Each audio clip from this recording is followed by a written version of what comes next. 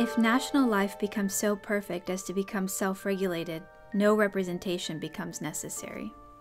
Gandhi, Young India, July 2nd, 1931. One of the very interesting and very useful things that I think I've learned from Indian tradition is how to use ideals. There's no question that we're not going to realize them in our life, but it's absolutely essential to hold them as the goal toward which we proceed. And that's exactly what Gandhi is doing here.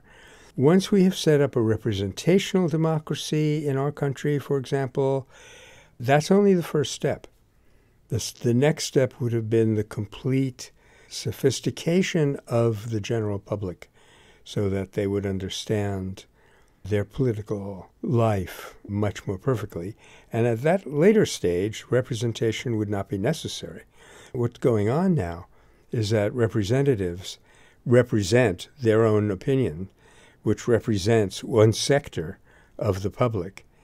And there are all kinds of failures in democracy because of that.